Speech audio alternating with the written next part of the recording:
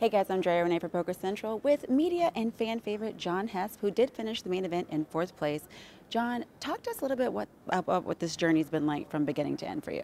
Well, first of all, I'd like to say this is not the first time we spoke this week, Drea, and it's nice to talk to you and Poker Central fans.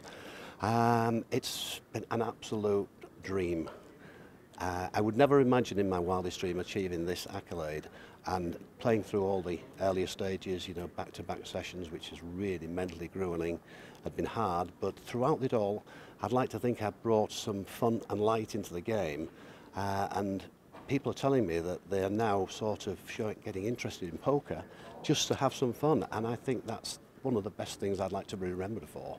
If I can achieve something like that, not just nationally but internationally, then I think a lot more people will come into the game, and that's what we all want.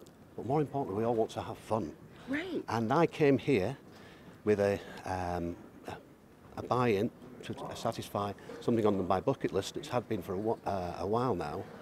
And now my goal was to make the first 1,000 where I would cash. And you clearly did better than that. Then I thought, well, 500's good. I got down to 100, sub 100. I never in my wildest dreams believed I would get onto the final table playing against these fantastic guys and super pros. I've said it several times and many times before, I would have paid another $10,000 or more to have enjoyed this experience, which I've had this last 2 weeks. Thank you very much for that, Drea, and I hope your fans at home really enjoy the game. Well, thank you so much. And John, just tell us a little bit about how the media attention's been from you. You're like an international superstar now. It's so hard to actually take in. You know, I'm just a regular guy from a small seaside town. With the best fashion in poker. Oh, well, yeah.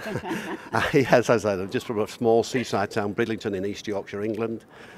A small town of around 40,000, which has no real publicity. And if I could actually bring a little bit of this success that I've had here over to my hometown, I'd love to think that that was possible. And who knows what might happen next. If people start, you know, sort of liking the game, they may want to come and play with me in Bridlington, which I'd love to do. Which I'm sure they will. And last question, of the final 3 that are left, who are you rooting for today? Well, I'm rooting for all 3 of them. We've got the US and versus France, I think, at the moment. So I've got to be politically correct on this. They're 3 great guys, and I really hope all of them do well. I'm not going to pick one out because they were great. All of them, everyone. I didn't want to see anybody go out. I mean, but that's life. Somebody has to do it.